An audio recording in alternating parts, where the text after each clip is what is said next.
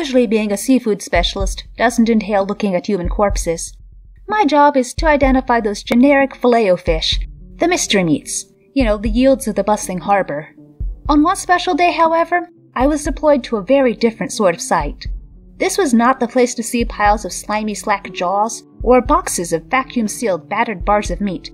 No, these fishes were meant to parade about carefully cleaned viewing windows. Or at least they would have. The storage area of a pet store was not a totally new sight to me. On other occasions, I had inspected pet shops to make sure very few invasive species were being touted out like cheap candy. But this back room was different.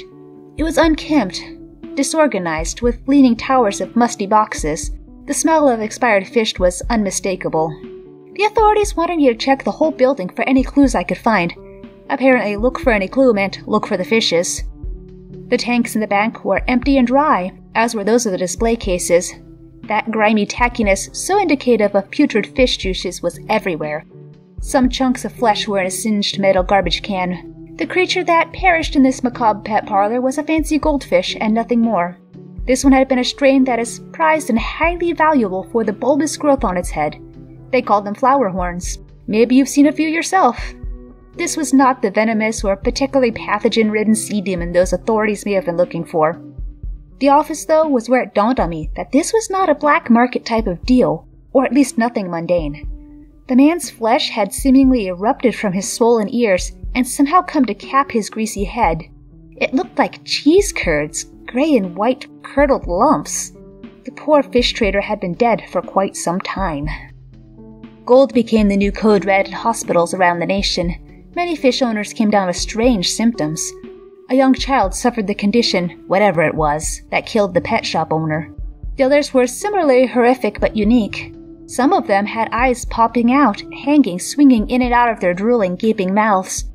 Two of them almost instantly gained more mass than their bulging figures could support and were wheezing heavily.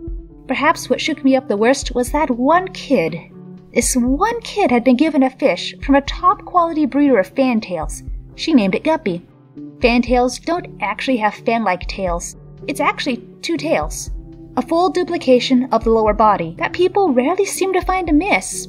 It is just a pretty fish after all. As her parents berated the clerk who was trying to fit them in, their daughter watched TV in the lobby.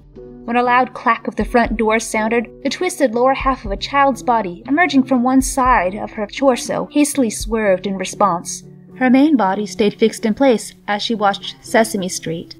She rubbed her pink shoes on the floor as she imitated one of the characters. The other feet were still facing behind her towards the doorway. They wore little Spider-Man sneakers.